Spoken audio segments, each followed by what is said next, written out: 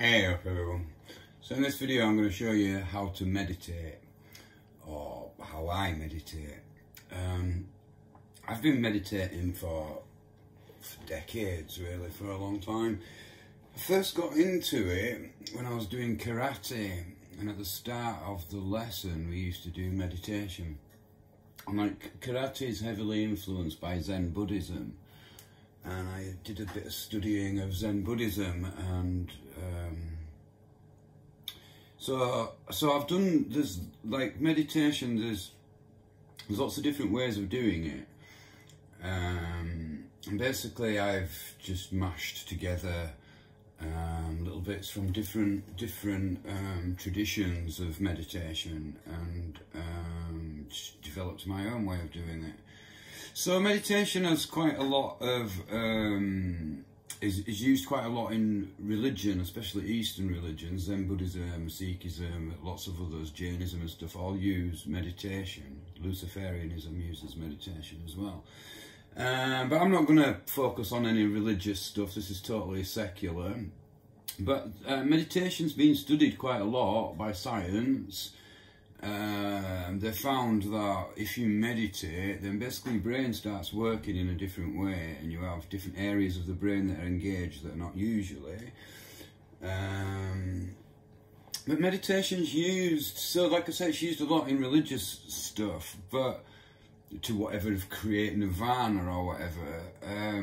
But like at a secular level, it's used mainly to relax you, the whole thing is about mindfulness. It's like basically constantly while you're awake, your brain's going, you're thinking, there's ideas, your brain's just like constant activity in it. Whatever it is that you're doing, you're engaging your brain constantly. And this is just a way of shutting it all off. So you're just shutting your brain down so your brain's not doing anything. And like I said, this has like dramatic effects on the way that your brain works. It kind of basically rewires the way that the brain works. I think it gives you much more mental clarity. It also makes you quite in touch with your own body and how you're feeling, so people can use meditation for pain and stuff. I remember once, I've got a scar on my head there. I had a massive cut. I had to go into hospital and like have it sewn up. But I'd had some alcohol, so they couldn't give me any pain relief. And basically, whatever was sticking a needle into me and sewing it up, but I just basically just went away in my own mind, just used meditation, and I never felt any pain whatsoever. So it can kind of like help the mind over matter. Do you know what I mean? Like you can use it to like lower pain and stuff like that, lower stress. It's also kind of weird, is meditation. It's a bit like yerba mate, the drink from South America, in that it kind of depends when you do it. So if you do meditation in the morning, when you're finished, you feel quite awake and alert and stuff. But if you do it late at night, it makes you quite relaxed. And a lot of people use meditation in order to get a good night's sleep and stuff. So basically, that's what it's about. That's why we do it. Right. So this is how you do it.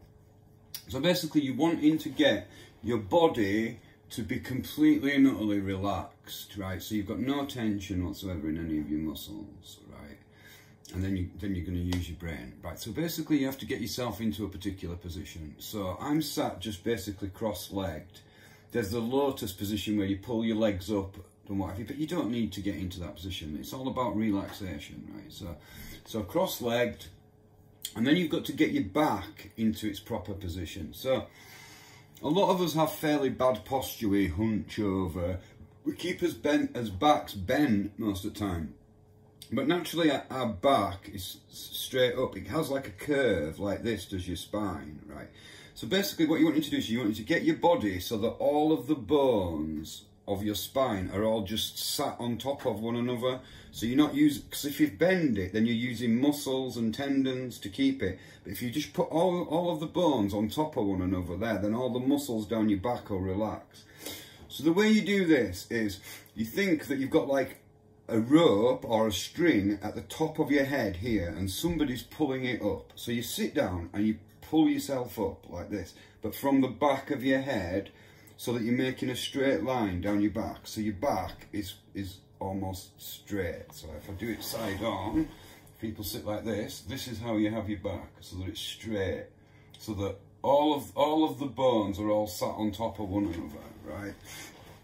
So that's the first thing that you can do. So you get your back and get your posture right. Now, throughout the meditation, while you're doing it, you slightly rock left and right like this, and that's to make sure that the bones are on top of one another like that. So you just slightly rock from side to side. Yeah, so you're up and you rock from side to side. So then the next thing is the position of the hands. So there's two positions that you can usually do this. One, you place your hands on top of your knees there, which you might have seen. The other one is that you make a position like this and put it down so that that hole is over your belly button, right? Because one of the important things is breathing, your breath, right? So essentially, most people, when we breathe, we only breathe in the top half of our lungs. So when we breathe, our chest moves, right? But that's not how you're supposed to breathe. You're supposed to breathe from your belly button. So if you think of like when you suck air in, you suck it in through your belly button. So it's the bottom part of your lungs that are working, not the top half. And what that does is it pulls oxygen right down into the bottom of your lungs. So your body's becoming much more oxygenated. And that's one of the effects that it has on you, is that you oxygenate your blood much more, which also turns your body kind of slightly acidic.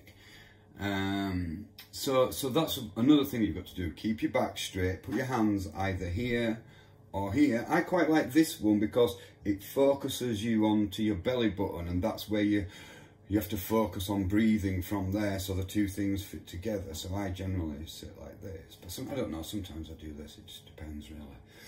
So basically, you get yourself into this position, put your hands there, right, then take a big breath, and let the breath out. Breathing in and out through your mouth.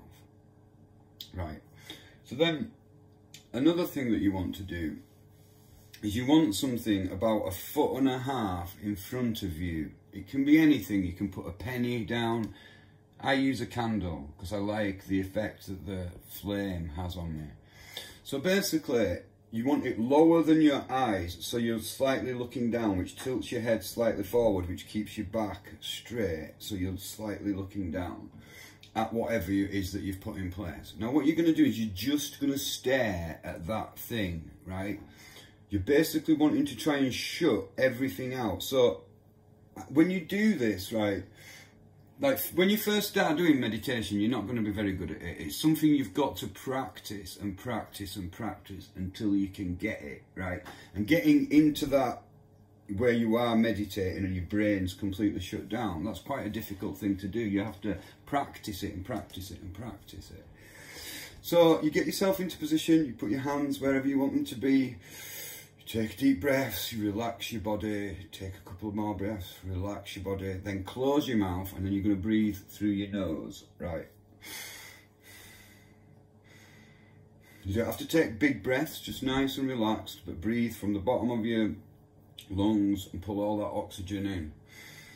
Look at your candle or whatever it is that you're going to do, slightly rock from side to side, right? Then basically you're in the position. So now what you've got to do is I use a mantra. So basically what that is it's a set of sounds that have no meaning, right? So you don't use words or anything. It's just yam yam yam yam. Like the one that most people know is right? So basically I use a variation of that. I got om mani ye, om mani ye, om mani ye. So what you do is, whilst you're sat in the position, you've got your arms and you're looking down here and you're breathing properly through your nose and stuff, is in your mind you start saying this mantra, right? Yeah. Now the thing is that the brain is going to wander, so you start saying this mantra, then you start thinking about random things, right? And this is the thing that you do, is that as soon as you notice that you're starting to have other thoughts other than the mantra, is you start to increase the volume in your head of the mantra, right? And if you're finding it difficult and you're having lots of thoughts, you start shouting it in your head, right? You start shouting this mantra over and over in your head, and do it as loud as you can until it drowns out all the other thoughts, right? And then when you've drowned them out, you then lower the volume of the mantra, right? And when you get into a meditative state, the mantra will be so quiet that you won't even be aware of yourself saying it, but you are saying it, but just at a very low level. It's very quiet in your head. It's very quiet. You're just saying it very quietly. And when you're in that proper state, you won't even be aware of yourself saying it, even though that you are. But you use it as a way of expelling thoughts. So as other thoughts come in, you use the mantra, shouting it, to get rid of those thoughts. And that's the point, is you're trying to get to a point where you're not thinking, right? Where your brain is doing nothing other than focusing on this mantra, and then you get to a point where you don't even notice the mantra. So that's basically what you would do, right? So, as I said, this is a process. This is something that you have to learn how to do, right? It's not something that's going to, like, the first time you do it, your brain's just going to be full of all kinds of thoughts, and you're going to find it really difficult to get rid of them, right? But if you keep at it and you keep going, eventually you will be able to do it. I think it took me about 2 weeks of doing it before I ever really got into a meditative state with it. And then as you do it, it becomes much, much easier. And so, like, you can get into it within minutes. Do you know what I mean? Once you've done it. And then it's about how long do you do this for. So when you first start, I suggest you just do this for 5 minutes, right? However long you want to do it for, once you're able to do it and you'll be able to extend being in that state for, is entirely up to you. People do it for hours, do you know what I mean? Some, like Sholang monks, do it all day. That's basically all they do, is just meditate all day long. So whatever, I basically do 20 minutes of it. I think 20 minutes is a long enough time. It's not a massive amount of time that I'm having to give up each day just to sit down and be mindfulness. But it has massive effects on you, so it's not that hard. Get yourself into a position, straighten your back, tilt your head slightly down, stare at something, candle, penny, whatever. Put your hands into a position, breathe, deep breaths in and deep breaths out to relax your body, and then start to breathe through your nose, deep into your lungs. Use this mantra, say this mantra over and over. Every time a thought comes into your head, increase the volume of the mantra in your head. And then once you've got rid of the thoughts, lower the volume until you can get yourself into that place. So, give it a try.